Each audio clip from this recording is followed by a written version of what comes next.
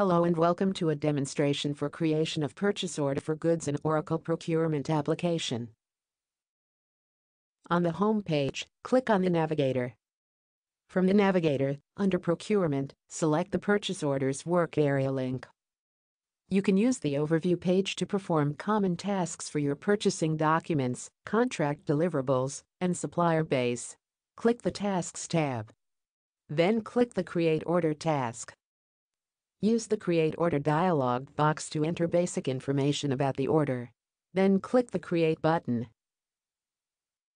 Navigate down to Additional Information section. Under Line section, click on Actions. From drop-down list, select Add Row. Enter the description for the goods.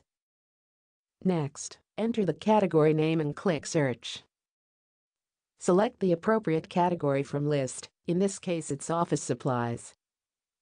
Next, enter the quantity. Then mention the unit of measurement. Then, enter the unit price. Next, click on the Schedules tab. Under Schedules, enter the requested delivery date.